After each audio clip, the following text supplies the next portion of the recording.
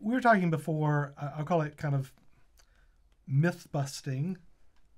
I mean, there are real issues around ETFs, as we talked, real concerns. But whether it, we were talking about some of the different myths around ETFs. I love the one about kind of, as we were talking about voting shares and, just owning the market and the like. But even kind of before that, this is one of my naive questions. I still like to hear just how are shares created and redeemed? What's that whole process like with ETFs? Yeah, I'm happy to dig into it. I think it's one of the things that a running joke I have with my wife is I've been explaining creation redemption since 1993, and eventually I'll get it right. And it also changes, right? So as the market has changed, so has this process. But in a nutshell, there's a group of people called authorized participants, which is just a fancy word for a market maker who signed a contract with an issuer to be a special player.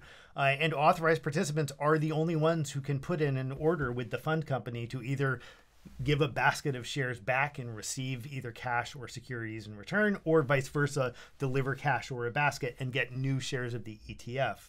The process actually to start at the end is completed in the NSCC overnight settlement process, just like every stock trade is. So like every trade would be done. Every trade goes through that overnight. CNS is called continuous net settlement, and the Depository Trust Corporation keeps track of who owns what, just like they do for your shares of IBM. So it runs through very well established rails that the entire equity market uses.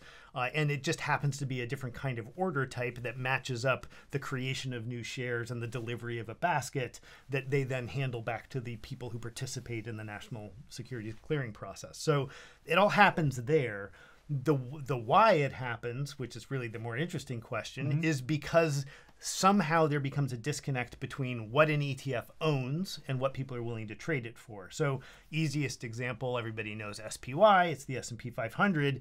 If everybody wants to buy it all of a sudden, well, it's supply and demand. If there are not enough shares, eventually the price of SPY will creep up a little bit more, say on a percentage basis, than the underlying basket of the S&P 500 has. Right. And when that gap gets to be big enough, and every individual market maker has to make their own determination about how big enough is, they will then make a balancing trade and effectively, I'm going to sell SPY, it's too expensive. I'm going to buy the basket of stocks, it's too cheap. It doesn't really matter which one's off. Right. They put selling pressure on one and buying on the other, and that has the salutary effect of evening out any arbitrage difference between the two of them. The market maker books the profit, and then new shares are created overnight. If they then deliver at the end of the night, their short position and their long position for the NSCC to true up. All right. So the market maker, the authorized participant, they're long one and they're short the other, and they go to the NSCC and say, "Here, solve my problem. Fix this. Solve my problem." Right. And in that case, if they were selling SPY and buying the basket, well, okay, they now need to deliver all that SPY they sold. They naked shorted a lot of SPY. They said, yeah, you can buy my SPY. It's too expensive. I will sell it to you at this premium price all day long and cash that extra money. But then they have to eventually deliver, right? They have to actually settle that trade for, say, 50,000 shares of SPY. If they don't have it, they create it by handing that basket of securities, and then new shares are created, and then their books are flat, which is what every market maker wants.